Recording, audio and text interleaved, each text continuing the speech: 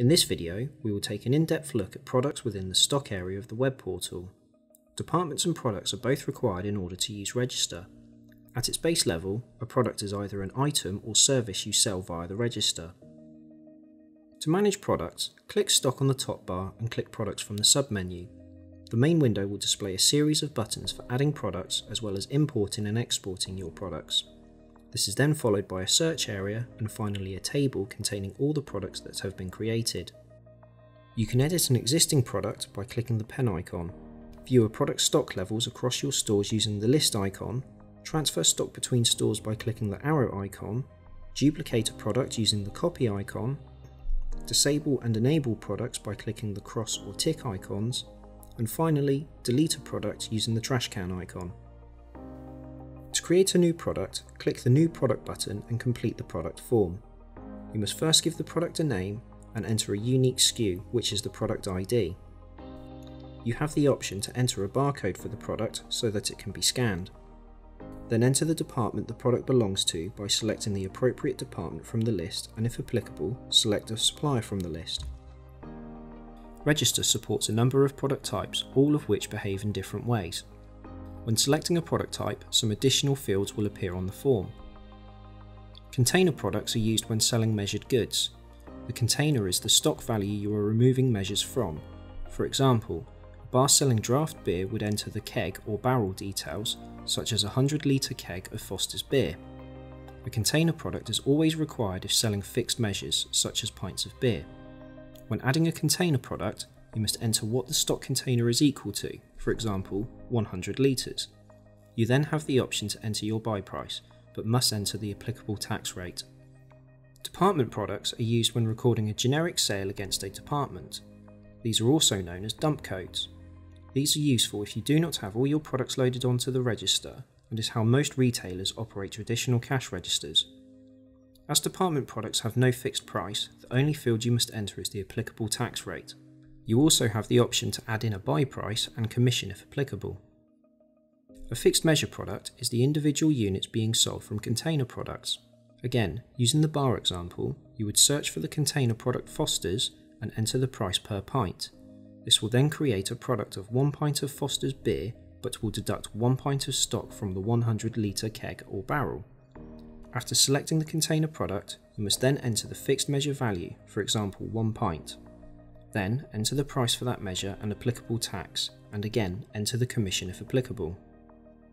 Manual products are used when the price of an item varies, but not against a measurement or volume. Manual products are typically used when providing services where the cost might vary depending on the time or effort involved. When selecting a manual product on the tills, Register will prompt the user to enter the price. As manual products have no fixed price, the only field you must enter is the applicable tax rate.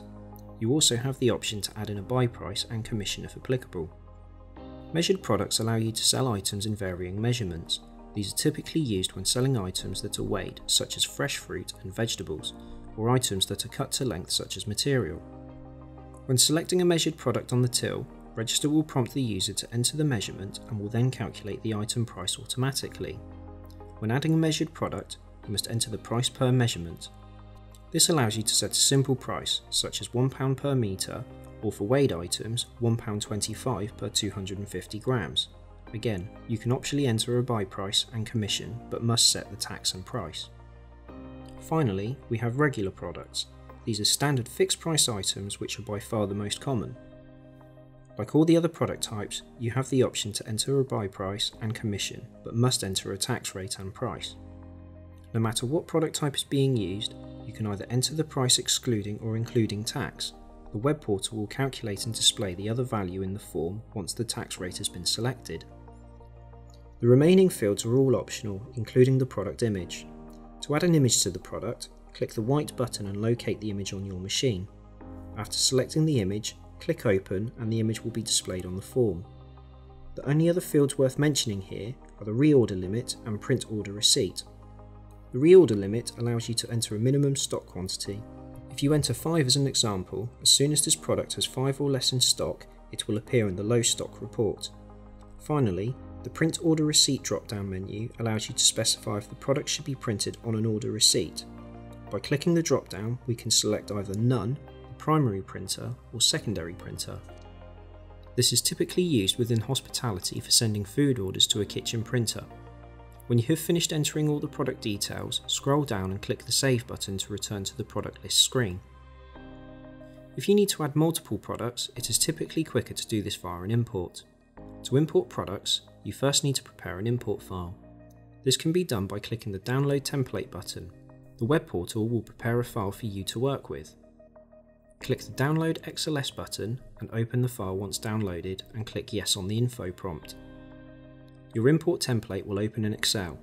Click Enable Editing and maximise the column widths. You will see a table with the same elements we saw on the product form. Enter the information for all your products or copy it across from another worksheet. The only difference here is you must enter the word Yes in column A in order for the web portal to import each product. After entering all your data, save the file ensuring it is set to an XLS document.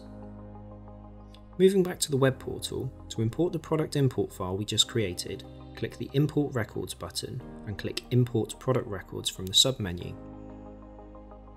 Then, click the white button to launch the open window. Navigate to the location on your machine where your file is, select the appropriate file and click Open. The web portal will first check the contents of the file to ensure the data is valid.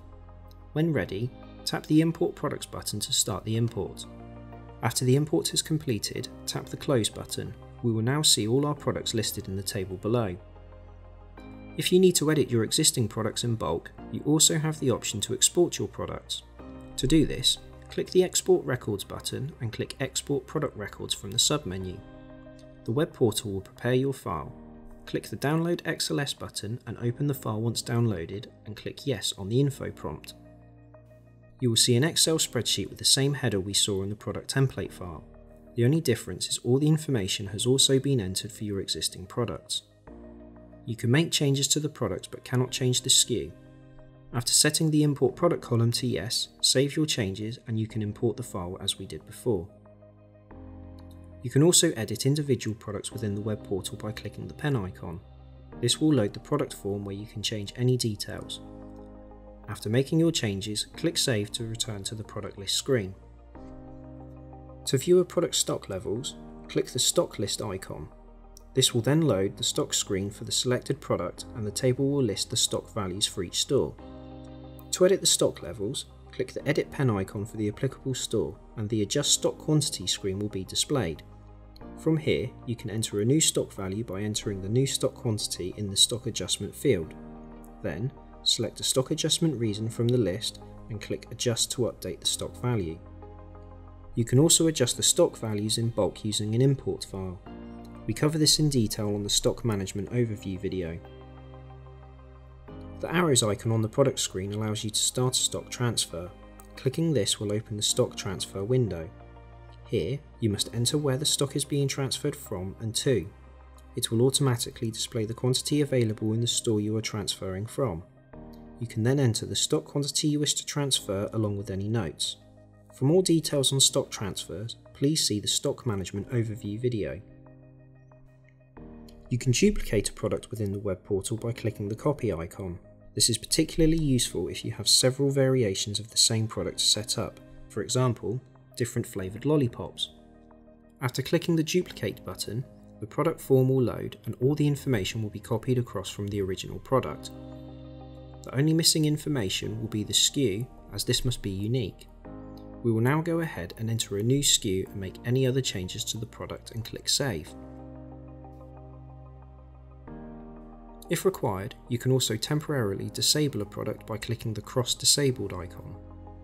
This will remove the product from all tills, preventing any further sales of that item. To re-enable a disabled product, simply click the Enable tick icon. Disabling products can be of particular use if you have seasonal products that you do not wish to sell out of season. You can also disable and enable products in bulk via an import file by changing the status column to Disabled or Enabled.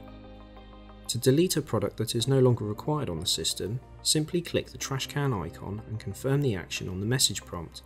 After carrying out this process, the product will no longer be available on any till but will still appear in the applicable reports if sales were recorded against them. If you cannot locate a specific product, you can filter the product list using the search tool. you can search against the product name or SKU. To do this, click in the Search Product area. Enter your search criteria and click the Search button. The search status will display how many results have been found and the table will update with the matching products. Don't forget, after updating your products, you will need to complete an update data on the tills to receive the updated information. Further information on managing products can also be found in your user manual as well as our other videos. And if you still have any questions, please get in touch with your solution provider who will be able to offer further assistance.